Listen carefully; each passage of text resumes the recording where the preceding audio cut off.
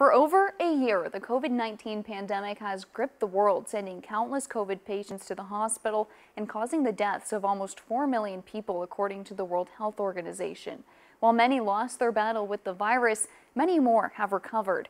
KTIV's Emily Schrad has one Siouxland woman's inspiring battle against COVID-19. It wasn't easy sometimes, but I made it. Jewel Hansen was diagnosed with COVID-19 in October of last year. After trying to fight the virus at home and getting sicker, Hansen was life-flighted to Faith Regional Health Services on October 28th.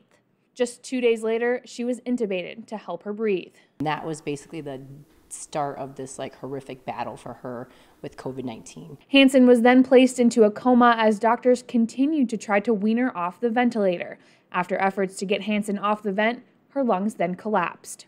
After the double lung collapsed, she had probably been on the ventilator about 3 to 4 weeks at that point, and it was starting to not look good. You know, I was reading things, and people who had been on a ventilator longer than 6 weeks basically had a 1% chance of survival. Holcomb, Hansen's daughter, said every time they tried to wean her off the vent, something else would happen. She said doctors started telling their family there wasn't much more they could do. The family, we got rallied together, and you know, none of us felt good about that decision, you know, to turn her off. We wanted more time.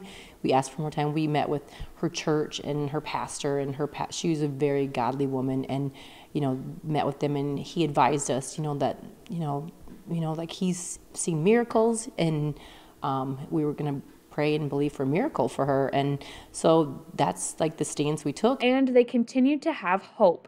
In January, because Hansen had been on the vent for so long, doctors said she had to have a tracheotomy. After an unsuccessful first attempt, doctors decided to try the procedure again.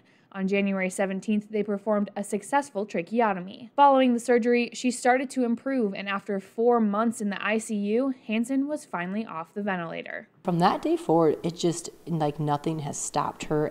She's literally a miracle, you know, and been on this long roller coaster, and she's finally coming off of it. So it's just, we've had a happy ending to what we didn't think we'd ever see her again. After 145 days in the ICU, Hansen was released to a rehab facility. My faith in God was strong. My kids knew I had strong faith in God, that God would see me through.